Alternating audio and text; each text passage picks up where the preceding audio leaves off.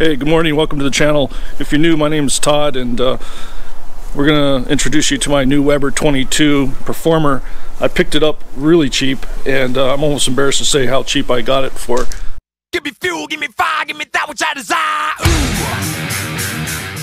Ooh. So today, I'm gonna show you my Weber Performer 22. Picked this thing up really cheap, and I'm kind of embarrassed to tell you how much I paid for it, but let's just say much less than that MSRP of 250 bucks. Went to the Navy Exchange and really got it for a song and dance. It was already assembled. All I had to do was just throw it in the back of my truck and go. Felt like I was stealing baby from a candy. I'm sorry, candy from a baby. So anyway, quick view. I haven't used it yet. It's got this nice little cradle here for the lid.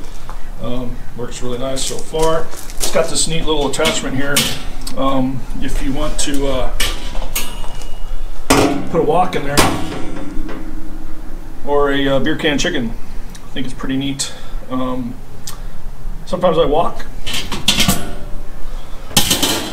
And I went ahead and picked up one of these little sear baskets. Got a couple of them. Weber accessory. I was going to make my own, but that'll probably be another video. It's got a neat little charcoal grill or rack there, and also their little patented little clean out doodad. I don't know what you call it. See the back side of the thermometer and the back side of the vent. So general impression right now is that it's the kettle itself is pretty nice. Fit is really nice. The finish is exceptional. This particular Performer model has a rubber handle on the vent thing right there. It could get hot sometimes, from what I understand. It's got these little hooks for hanging utensils. It's got a flimsy little wire rack, probably hold about 50 pounds, I guess. So far my impression on the wheels, they're plastic, and the front ones are locking.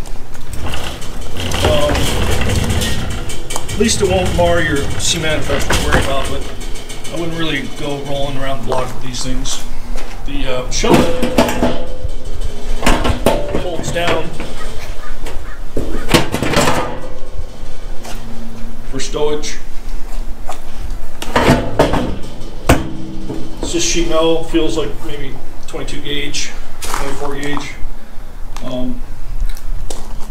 I wouldn't trust it more than 50 pounds, so you can put a brisket on there, no problem. Down below, it's got a pretty convenient little ash cleanout, which is really nice.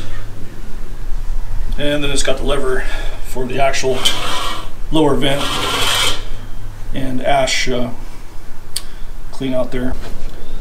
So the thermometer is a Weber thermometer. I'm not sure who makes it, not sure how accurate it is, but it's on the side that you're gonna, if you're offset cooking, you're gonna put the coals, and so it's probably not a very accurate reading since the vent's gonna be on the opposite side for the smoke flow.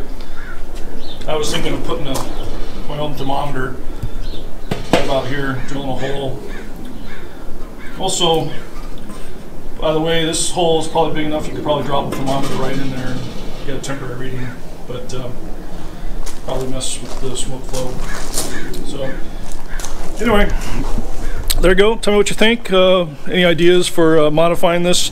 I understand there's a Weber Kettle Club YouTube channel, and I'm going to start going to that channel and getting some ideas for cooking. So if you like our videos, hit like, subscribe, and hit the little bell so you get updates, and love to hear your impressions and ideas and other things that you might be interested in.